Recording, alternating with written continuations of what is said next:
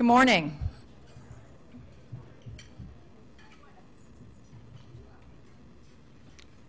Good morning. It's great to see you all so early this morning. Thanks for getting up and being so accommodating and dealing with our adjustment in schedule. We're very pleased to have the secretary here at 10:30 this morning, and so we had to move everything up earlier this morning. I'm Laura McGifford-Slover. I'm the Vice President of Content and Policy Research at Achieve, and I've had the great pleasure of working with many of you for a very long time, and it's great to see everyone back here for the annual meeting. I have a very special panel with me today, and I'm going to introduce them in a moment, but I think you know who they are. They are the lead writers for the Common Core State Standards Initiative, and I thought I'd spend just a couple minutes framing our conversation today and telling you things that you probably know, and then telling you a few things that you may not know about our writers. Obviously, you know that the idea for the Common Core standards has been a very long time in the making. The need has become increasingly clear. As the United States becomes increasingly mobile, it no longer made sense to have 50 sets of standards.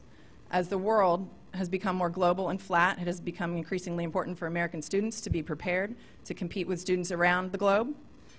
And as the need for post-secondary education and training has become increasingly the norm for good jobs in this global economy, it became clear that to prepare students for anything less than readiness for those jobs was inadequate and unacceptable. So there is the need. We know that. That's part of the thing you already know. And the foundation of the work for developing common standards has also been laid over a number of years. As states, you all in this room, have begun the work of aligning your standards with the demands of colleges and careers, and requiring students to take the courses they need to cover that content, and working very hard with your communities, your higher ed and post-secondary leaders, your business communities, to engage them in that effort. So this has been going on for a while, and Achieve has been part of that work. We've helped catalyze that movement, and we reported about this movement towards becoming more common 2 years ago in our report, Out of Many One. But even as you all moved closer to that goal of becoming more consistent, there was still great variation and major inequities that you recognized, and therefore a growing appetite for commonality. And it was into that environment that the Common Core State Standards Initiative was born. In early 2009, the National Governors Association and the Council of Chief State School Officers formally launched the effort and had a kickoff meeting in April of 2009. And many of you were there, and you'll probably remember it, as I do, as sort of a watershed event where people spoke really eloquently and passionately about the need for this movement towards commonality. And in fact, Chris Cook quoted from the Gettysburg Address, and he sent every participant in the room a copy of the Gettysburg Address. It was that kind of really powerful event. And that spurred the 13-month development process that resulted in the Common Core State Standards, and that's what we're here to talk about today. The work was led by a great many people, and I'm going to forget them, but I want to take a moment to try to acknowledge the people who were part of this incredible effort. First of all, Chris Minnick from CCSSO and Eileen Berman from NGA did a great job herding all of the troops. Achieve, ACT, and the College Board staffed early writing teams and were part of an advisory body along with NASB and SHIO. There were extended writing teams with national experts. There was deep engagement with teachers, school administrators, higher education faculty, business leaders, and a great number of national organizations. And at this point, there are so many who were so instrumental, and I'm going to forget some and then be really embarrassed later, so I'm not even going to try to name them, but they were much appreciated. On the Achieve staff, Morgan Saxby and Doug Sobdy were instrumental in the work, and many others. And of course, there were the 48 states that signed on to participate as development partners. And a great number of those of you in this room spent your personal time and your personal energy working on the standards, providing input, review, feedback. And as one of the people who reviewed the literally thousands of pages of feedback, I can tell you that the states took this endeavor very seriously and did an amazing job providing feedback to the writers. And the standards are all the better for it. But in the end, as we all know, standards writing is not something that can be fully achieved by a committee. Someone must have the pen. And we were lucky, incredibly lucky, all of us, to have had such an excellent team of writers holding the pen. And 4 of them are here with us today. And in a moment, I'm going to sit down and be quiet so we can hear from them. But first, I want to take a moment to tell you a couple things that you may or may not know about the standards writers. And I'm going to put their names up in lights, if it works, so that they get their name in lights for this incredible 13-month effort. First of all, Sue Pimentel. She's the founder of an organization called StandardsWork, which specializes in standards-driven school reform, and she works as an education writer, analyst, and consultant. She's been an Achieve consultant for a number of years. She's one of the best policy minds out there and really, really deep content knowledge. She earned her bachelor's in science in early childhood education and a law degree from Cornell University. She was our standards team lawyer. She worked initially in the Maryland State Legislature. She served as a policy advisor for the Maryland Governor William Donald Schaefer, and then she served as special counsel to former Superintendent John Murphy in Prince George's County, very close to here. In recent years, she has really focused her work on academic standards and principal evaluation, student assessment, and accountability. And in October 2007, Sue was appointed to the National Assessment Governing Board. So she is a member of the NAGB board. So not only is she helping shape the nation's standards, she's also helping shape NAEP. David Coleman. David Coleman. David Coleman. Many of you have gotten to know these guys very well, so maybe I'm just telling you things you already know. David is the founder and CEO of Student Achievement Partners, which serves foundations in school districts and states. Many of you may have known David in his previous role as the founder of the GROW Network, which he built from scratch and was acquired in 2005 by McGraw-Hill, and it's now become the nation's leader in assessment reporting and customized instructional materials. So it's all of the reports and data and information that go to students and their parents. David has helped revolutionize that market. Little known fact about David, he was a lecturer at the University of London before going to work pro bono in the area of education at McKinsey & Company. And he is a Rhodes Scholar and a graduate of Yale University, Oxford University, and Cambridge University. He's very well traveled and one of the lead standards writers and the third English language arts standards writer. Could not be with us today, Jim Patterson from ACT. We had a very, very strong ELA team, and many of you got to work very closely with them, as did I. On the math side, William McCallum, Bill McCallum, a university distinguished professor and head of the Department of Mathematics at the University of Arizona. He received his PhD in mathematics from Harvard University in 1984, not to make you sound old, under the supervision of Barry Mazur, who I gather is a very prominent mathematician. He spent years at University of California, Berkeley, and at the Mathematical Sciences Research Institute in Berkeley before joining the faculty at the University of Arizona in 1987. He's a member of the Harvard Calculus Consortium and the lead author of that consortium's multivariate calculus and college algebra text. He's a very renowned scholar in his field. In 2005, he received the Director's Award for Distinguished Teaching Scholars from NSF. And in 2006, he founded the Institute for Mathematics and Education at the University of Arizona and has worked very closely trying to move the field of teacher education through better education and more engagement in policy issues. He chairs that board still and has been an Achieve consultant for a long time. It's a pleasure, Bill. Jason Zimba. Jason Zimba is a faculty member in physics, mathematics, and a member of the Center for Advancement of Public Action at Bennington College, where he's been since 2004. He is a mathematical physicist, so he was instrumental in making sure that the mathematics standards, as they were developed, also would have good connections into the science and STEM field. His work has appeared in a number of journals, and during the process of writing the standards, he also published a book. These guys just don't sleep.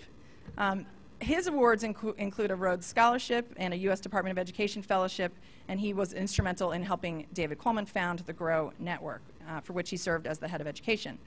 He received his degree from Williams College, a degree from Oxford, and a PhD from the University of California at Berkeley. The third writer, Phil Darrow, could not be here with us today, but if you look at this team, you will see an incredible collective expertise. They were talented, they worked incredibly hard, And as someone who was very closely involved with the standards development process, I have to say it was one of the most rewarding professional experiences, in large part because I got to work with such incredible, brilliant minds. Okay, I'm setting them up. Yes. That's exactly what I was setting them up for. Before I sit down and be quiet, the other interesting thing about our effort over 13 months was that the 6 writers came out actually being very good personal friends. And in part because they had a lot of life changes happen during the process of writing these standards. So along with Chris and Eileen, and the 4 of the writers, there were 3 new babies. 3 new babies amongst a group of 7. That was pretty impressive. 8, sorry. 1 wedding engagement. Chris Minnick got engaged during that process. Amazing woman with amazing patience. And 0 divorces. So far, thank you, yes. All right, so I'm going to sit down and we're going to turn it over to the panel. And I'm going to transfer to my mic here. Okay. So what I think would be most interesting for folks to hear about, we're not going to walk through the standards as a play-by-play because 36 states have now adopted. You all know what's in the standards. Hopefully you've done those analyses and you all have come to the conclusion that they're pretty darn good. What I want to have you guys focus on today is what are the major advancements? What are the key differences between the Common Core state standards and existing state standards? What do you consider to be the biggest transformational possibility? Other than the fact that they are common now across 36 states and the District of Columbia. And what are the distinctive features that you think will ultimately really drive improved student achievement? So I'm going to turn to Sue on my left for a first crack at that. Great. Well, good morning. You know, when Laura said 8 in the morning, I really expected we might have like 2 tables and we'd have a discussion. I am amazed. So welcome to you all. So the biggest advancement, Laura mentioned that I'm on the NAGVI board, and it's another hat I wore when I was doing the Common Core, and that oversees NAEP, the National Assessment. And that drove and propelled a lot of our work. I know both David and Jim felt as strongly as I did about that. I am just not about reading in the newspaper in 2 years, in 5 years, in 7 years, in 10 years, that the reading scores are flat as a pancake. 40 years, we've barely had a tick up, and the gap remains. We've given all this attention. So what is it, we asked ourselves, what is it that our standards haven't done that they now need to do? So this would be what I think is our biggest advancement. And that is these standards focus on what students should read, not only on what students should do with what they read. And they do this in 2 vital ways. And those of you, I know many of you in the room, helped us with the standards, so you know this and you heard us say this time and again, and that is the first vital way is we really focus on text complexity. That is the complexity of the text that students should be reading, a progression all the way through, because we know 2 things. One, that when you get up into college and careers, it's beyond what we know students are reading at 12th grade, and we know that the complexity of what students have been reading has been going down over the decade. So there's a gap there. And we know from reading between the lines, if you haven't picked up the ACT report of reading between the lines, it says the students that have the best chance of success in college are those that can read the complex text. So it's not whether I can figure out a main idea or David can figure out a main idea, it's whether or not we can do that with a complex text. So that's one vital way, and we have that in Appendix A. We have a whole series of things in Appendix B. We have a standard, standard number 10 on reading complex text. The second vital way we deal with students reading is that we say students have to read a range of texts, and we really focus on informational text. And we say that in ELA classes on literary nonfiction, and we say that, you notice the title of the standards are ELA and literacy in history, social studies, science, and technical subjects. because we know about 80% of what students read when they leave school, whether it's in life, it's in college, it's in careers, is informational text. And so we've put that into the standards. We've actually adopted the NAEP percentages of by the time they're in high school, they should be reading 70% across the curriculum of informational text and 30% in your narrative fiction. And those are, so the biggest advancement, I think, is focusing on what students read. And I've yacked enough. David, did you want to add anything? Yeah, I want to add some thanks to Achieve for humiliating us unexpectedly before we began speaking. Not humiliating. But more seriously, as we meet here at the American Diploma Project, I think it is worth saying how much the Common Standards effort builds on the shoulders of work like ADP that brought states together in common to find between them a power stronger than themselves. And I think had not that long work been done, there's no way we would have moved so quickly now. So I think it's false to say this was an incredibly fast process where suddenly the nation came together on common standards. It is the slow, hard work of many in this room that have built that platform. And the second aspect of that work I'd mentioned that Sue alluded to is in this room are many of the states with whom we closely partnered with to build the standards. Our design aim was not just to find what was common, that would have been easy. The design aim was to build on the best of state work, and thank you for being our colleagues in that and guiding us as we did it. I'll only add one thing to what Sue said about what's distinctive in the standards, which is to move to writing for a minute. In America today, there are two kinds of writing that are the most popular if you look at middle school and high school, besides texting, which is not typically given credit. And those two forms of writing, as you all probably know, are narrative writing about a personal experience or expository writing about a personal opinion. The only problem about these two forms of writing is they don't get you very far in career or college. That is, people in this world, sadly, are not very interested in our opinions. They're much more interested as to whether we have an argument with evidence. So they care much less about, quote unquote, what you think or feel. They care a lot about what you can prove or show with evidence. In terms of personal narrative, why compelling and it develops throughout the standards, we have to face much more frankly the fact that it is rare in college and rare in the workplace that someone says, Johnson, I need a market report on my desk tomorrow. But before that, I would like a compelling personal narrative. In that spirit, the standards focus, as NAEP does, on the focused development of the ability to argue with evidence and the ability to convey information in a clear way. Thank you. I'm going to come back and ask a question, but I want to hear from the math team first. What you think the greatest advancements in the mathematics field are in terms of the standards. And I'm going to look to Bill first. Go ahead. Bearing in mind that I just got off a flight from San Diego about 2 hours ago, so what I say maybe... And managed to take a shower. I'm really impressed. Thank goodness.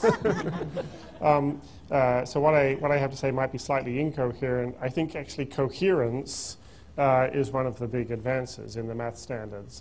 Coherence and focus. In particular, focus on the number and operations in the early grades leading up to algebra, and a sort of coherent mathematical description of what that means from grade level to grade level. Fairly carefully laid out pathway detailing how understanding of whole numbers, fractions grows and prepares for algebra. The coherence doesn't just mean mathematical coherence, it means coherence between grade levels where standards progress and where there's a sort of building block aspect to what happens in K through 8. When I say this is a great advancement, it's not as if this is a new idea. I think this is what everybody wanted, of course, for all these years. And I don't want to overemphasize somehow a magical event that happened in the last year. The fact that the standards were common and that there was common support for someone to write common standards is what made it possible for us to do that. I don't know if you have anything to add. Just, you know, implicit in everything we've been saying is how can standards be designed to raise achievement in both of these subjects? And we recognize that achievement is downstream of the standards. Achievement doesn't happen between the covers of the book. And what we're really talking about are the ways that we try to design the book to promote higher achievement later. And so that's a common theme in everything we're saying in terms of looking at the evidence of the challenges kids are going to face after high school in terms of complex text and nonfiction, and in terms of looking at the evidence from high-performing countries about the sources of high achievement in math. And those two sources are essentially, as Bill said, focus and coherence. Focus creates conditions for sustained attention, practice, and mastery of the foundations of algebra in particular. And coherence recognizes that mathematics is a sense-making activity. Mathematics is the one subject that you can study in which the truth or falsehood of an assertion is available without reference to facts. So it's in your head.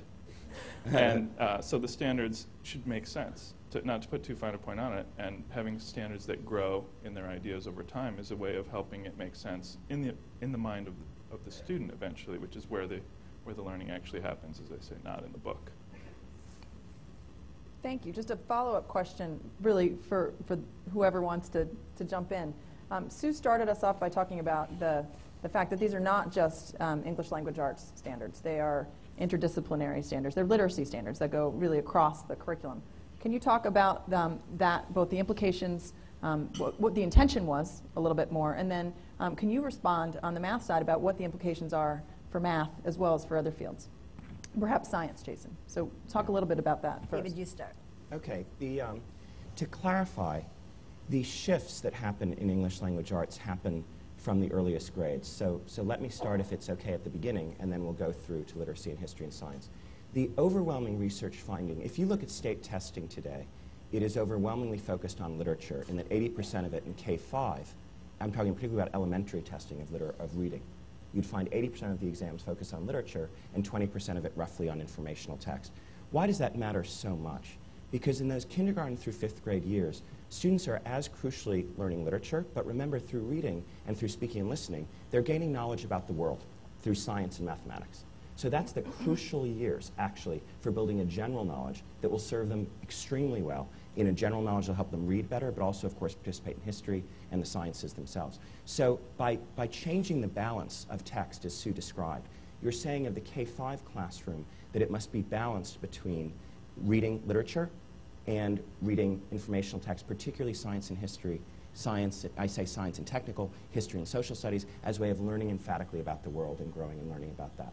In the later grades, in 6th through 12th grade, what we designed is a world where the English language arts teacher begins to pay more serious attention to literary nonfiction than in the past. So we're not asking for English language arts teachers to teach technical manuals, as some people have tried to insinuate or say. That's not the aim of this. The aim is to read documents like the Declaration, great pieces of historical work from their rhetorical and argumentative understanding, great essays, biography, these acts of narrative and argument that are so powerful in the language, but nonfiction combined with literature.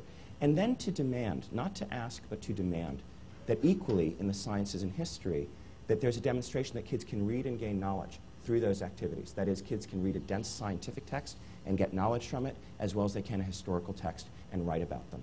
And as you turn to implementation, our greatest hope is that you don't just add these things, but rather you think of changing the assessment structure you have gradually to approach these things. That is, we would invite states over the course of the next few years, as the new generation of assessments is being developed, to think of rebalancing their assessment gradually towards this equal balance of information and literary text in kindergarten through 5th grade, in their later testing of reading, to try to balance between kids encountering literary, historical, and scientific text, so that that expectation is beginning to emerge and felt in the heartbeat of the work before the new test.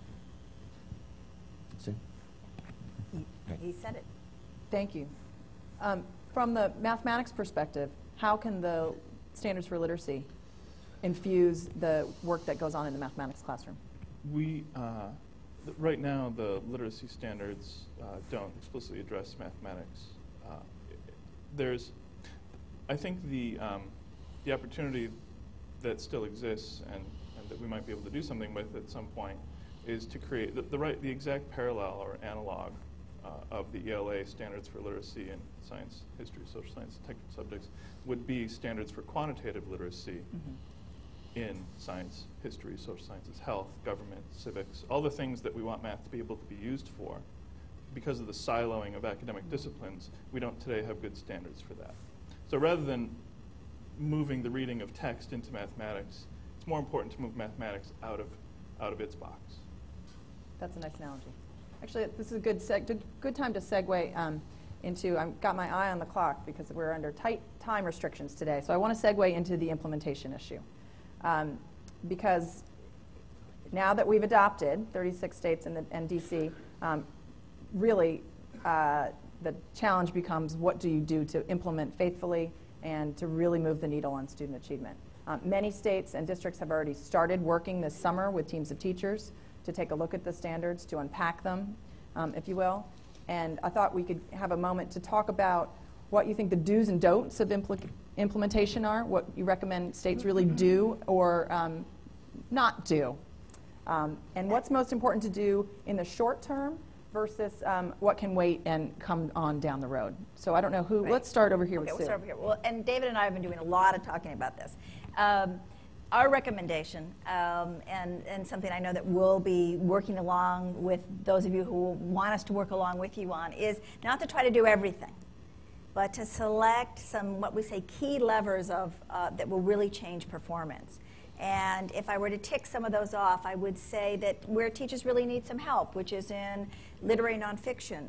ELA teachers are likely to reach back and go right back to the narrative fiction, because where is the literary nonfiction that's supposed to be working with their students? What are they supposed to be doing with the literary nonfiction that they do? We have a big emphasis on evidence in our standards. So that would be another area of what does evidence look like? And we know by the NAEP test the difference between students who score proficient and students that don't is whether or not they're able to give the right kind of quantity and quality of evidence.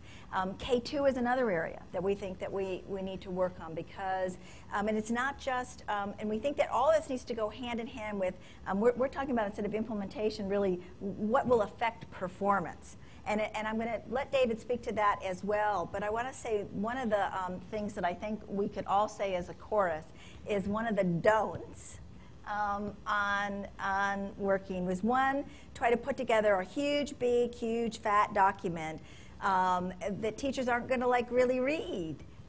We want students, so what we would say is have the teachers read the standards closely and then act on them. And there are some key ways they can act on them that are in keeping with the standards. So forget like a lot of objectives and all this other kind of la-di-di, but allow teachers to really read the standards. And if I could say just one more thing, and that is one of the things I know in working with teachers across the country is that we need to give teachers time to work together with this and to really talk about this and do something with it. It's the difference between, last night, I'll give you an example. I went from Alexandria to Arlington, and I had a cab driver take me.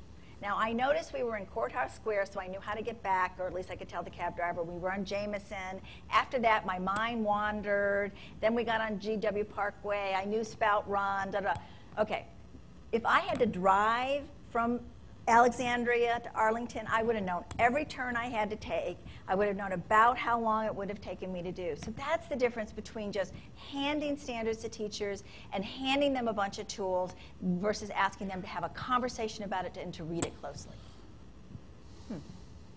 David? Well, when I think about implementation, I think that there is the easiest way to tell someone who worked on the standards from someone who didn't, which is the person who didn't always says, standards were the easy part. Now let's get on to implementation. If that is true, implementation is going to be very hard indeed, I got to tell you. Get ready, right? The other funny thing is that the least likely request that we expected as we did these standards is that once we were done, the first thing everyone would ask for was more standards. That is, people would say, you know, those are great standards, but we've developed some really terrific student objectives to go with the standards. And you're like, huh, I could have sworn the standards were student objectives. Or, you know, or we all say, you know, we need to unpack or really say what the standards said, because the teachers won't read the standards. And you're like, huh, that's a great idea. If they won't read the book you wrote, write another. So I think the big don't here, when Sue says read the standards and act, I think we have to be very careful of recreating another body of material before we closely encounter the standards themselves and creating a wall between them. And we want to be careful. The good news is we're really sticking together as a group, as a team, to try to give coherent and clear answers as to what they mean when need be or what might be next, but not to let it become a jumble. I would say with that what Sue and I see as most promising in terms of focused action typically unite assessment and curriculum. We are not convinced that if we just beg people to pay attention to common standards because they're really good for kids, while they also have a lot of other work to do, we are likely to get their attention, to be rather frank. So if we want to make change, if we want to drive towards performance in these early years, we think that states need to think of these together. So if we began from the beginning, and I'll be brief, in K2 we think is an extraordinary opportunity for rapid movement if states are interested in more aggressive action there. That is, there's been a discussion about teacher effectiveness throughout this country, but if we are unable to measure the progress of students and teachers in K2, that is, if we can't answer the question, has a student made adequate progress in kindergarten, in first grade, and second grade towards these ambitious goals in early mathematics and early literacy, we are going to be holding the bag when more ambitious assessment kicks in at the third grade. So we think focusing on assessment in K2, as we said, balancing reading assessment when it goes beyond K2 to equally cover literary and informational text would be a great way to begin to get people focused on the standards and performance. And we're doing a lot of thinking about early steps in K2. Similarly, as Sue suggested, focusing in the later grades on making the demand of reading out in the disciplines as early and strongly as possible so that science and history teachers are enrolled in your team very early on in terms of what they're doing. And to put that very simply, because I want to keep it very simple, we're trying to design a simple task that could be focused on today that could ready kids and teachers to really encounter the standards in a serious way.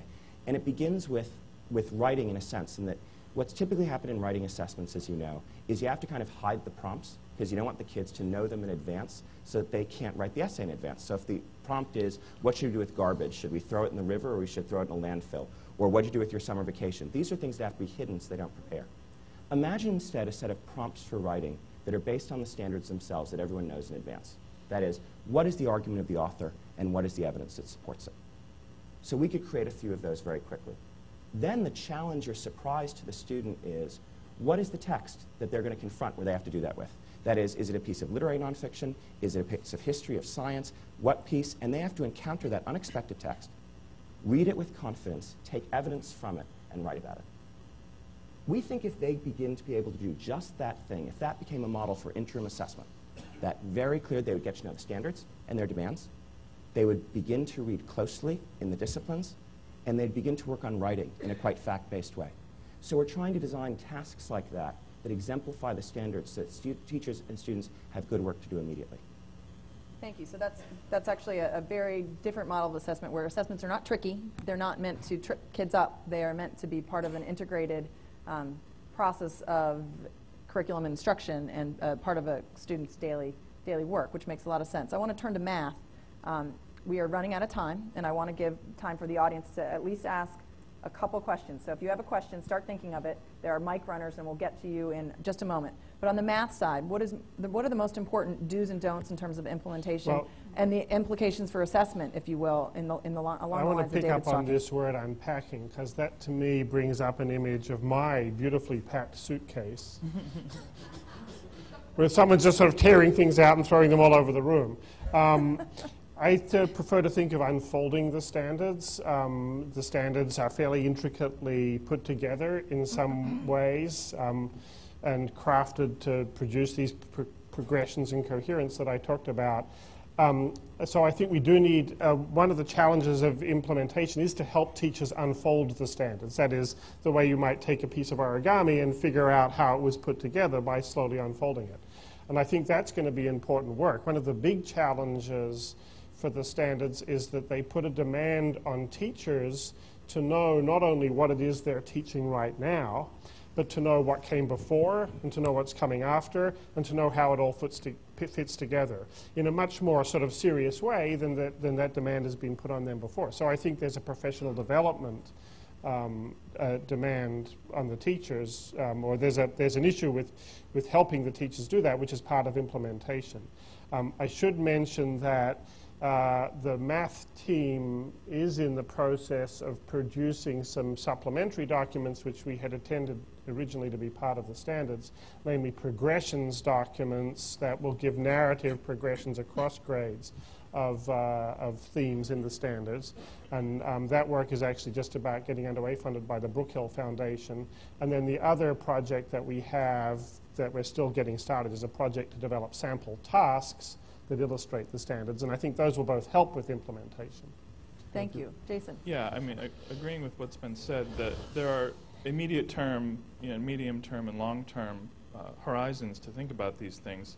In the immediate term, obviously, you want to do things that are easy for people and very low cost. And I mean, the good news is there are things you can do. Like, if you're doing probability in grade 2, well, not doing it is free. And that means the test blueprint. It could mean the curriculum you're working with. It could mean the professional development sessions you're doing.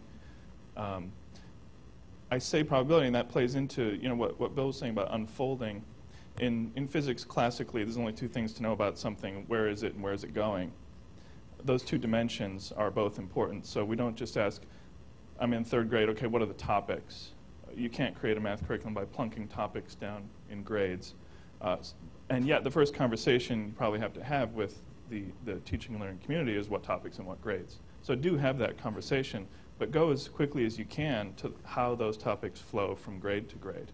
Because some of the biggest innovations and we hope designs for raising achievement in the standards have to do with this coherence of how things flow from grade to grade. So the immediate and medium-term challenge in professional development and in curriculum is to make the flow of ideas in the standards more visible, because it's dense and difficult today. And the documents Bill is talking about will do that. Curriculum, next generation curriculum should do that better. And it's going to have to be the subject of conversations with teachers. And doing exercises with teachers where they do study the document and try to unfold it. Professional development activities should be looking across grades for the reasons that Bill is saying. Well, it would be sort of a shame if now that 36 states and DC have adopted a common set of standards that they went about developing curriculum all on their own in a disparate kind of fashion. So one of the things you all might want to consider is whether there's some curriculum work to be done in a really cohesive way. Okay, sorry, I'm like signing you up for more work. They'll kill me afterwards. At this point, rather than ask additional questions, I want to open it up to the audience. We've got mic runners. Who has a question for the standards writers? I see one in the back. Joe? Hi, Joe. Hello. Great job, you guys. Every one of you did a super job. Theoretical question is, if I were to buy a whole new staff, just perfectly tailored to properly implementing these standards, what's the profile of this human capital that I'm purchasing? And I'm doing it for the whole state. So we're starting from scratch, let's say. What's the profile of the new teacher? Who wants to take a crack at that one?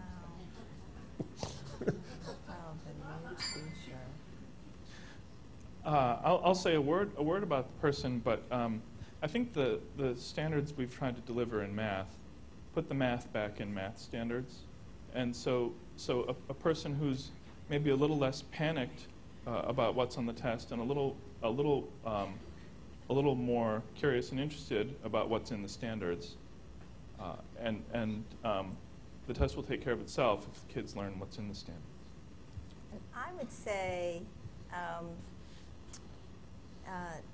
people who are really open and ready to learn and learn to do something differently and excited about that, rather than I'm sort of going to go back to what I did, or the standards are over here and what I do in my classroom are over here. So that's what I say I would be looking for. Again, I'm sorry to jump in twice on this, please. But another thing that has occurred to me, and when people talk about the challenges of implementation, in some sense these standards are meant to be a gift to the teacher, who has always had to decide what not to teach because there's too much stuff, who has never been able to get to the depth on what is really deep, difficult, intricate, and interesting in mathematics. So this doesn't have to just be push. Many of the teachers I've talked to are like, I can't wait until the standards reflect my actual practice a little better than they do today. Huh. Well, That's a nice analogy. I will say there's going to be a session later, at the breakout session, where we can go a little bit deeper into the educator capacity questions. So I'm going to see if there are any other questions from the audience. And David will be on that panel. Yes, Cheryl. Good morning. Wonderful, wonderful. You all know I think that about the standards. My question is, I believe the K-12 community is very well versed in standards. We, through NCLB, through all the assessment, through all the pieces we've had in place. Please tell me where you think the higher ed community is in reference of standards as we all really dig into building that connection, college and career ready from K through. I'm going to turn it over to our resident professors over here. Well, I mean, of course, that's always been a problem, higher ed, lack of involvement in K-12. But I would say these, at least on the mathematics side, and I think probably also that was true on the ELA side, there was much more involvement of higher ed in the writing and preparation of these standards than is usual. And so that bodes well. There certainly continues to be involvement of higher ed through various efforts like the APLU Science and Teacher Imperative, whatever it's called. There are lots of efforts going on which are trying to link higher ed with the standards. So I'm not going to paint this rosy picture where suddenly this great, efflorescence happens, but I think it's very promising how much involvement there was. And that will have to be part of the work in each of your states to really bring the higher ed community on board, get them familiar with the standards in a deep way, just like the K-12 educators in the way that Sue and David talked about. I think in both ELA and math, in some ways, these standards are a real gift to higher education by taking seriously the demands that kids are going to face in college. I do think that higher education has to resolve some of its own internal contradictions. They, like many, they love the focus. Now, if we could just add 5 more things. Yeah. So if we can get them over that to where they are as focused on what is important for admissions as they are in what they know underlies kids' success, reconciling that within higher ed would be an important step to bringing them together. It looks like we have time for one more question. I'm getting the signal. So, Martha, would you do us the honor of having the last thanks, question? Laura. A question for Bill or for Jason. Could you speak to the decisions that you made relative to the level of integration? I heard the term coherence, and I like that term, and that speaks to some of the issues we've had in our state in Georgia. But talk about, we are noticing that in the latest renditions and even in drafts before, the integration seems to be strengthening. Could you guys speak to that a bit and how you decided how much integration or are you not? talking about high school, particularly in the high school curriculum. sort of trying to at least lay foundations in it for integrated In curricula? the strands, yes. Yeah. Well, of course, that was sort of a tightrope to tread between, different visions of how high school should go. And our approach was to just describe the mathematics. And, what are the main mathematical ideas organized under conceptual themes that are contained in high school mathematics. And, strangely enough, that does support integrated curricula. So, some of the most important high school mathematics is algebraic methods of coordinate geometry. So in some sense, letting that stuff reveal itself is just a fact about mathematics, and it has nothing to do with what we call a course or don't call a course. It's got to be done. And so in some ways, it was complicated not being able to or not having to design the standards in courses, but being able to let the patterns in the subject itself reveal themselves, will hopefully have breathe some of the new life into both traditional and integrated courses in high schools, we hope. And for those of you who don't know, Achieve has done a set of model course curricula, which are on our website and are now included as Appendix B of the standards, which show a possible way of organizing the standards into courses in high school. I'm getting lots of signals from the back of the room, but I got to wrap it up. So the standards writers will be here all day with us, so you'll get a chance to meet with them and talk to them individually if you'd like to. But I would like it at this point if you would join me in a round of applause for the great work they did.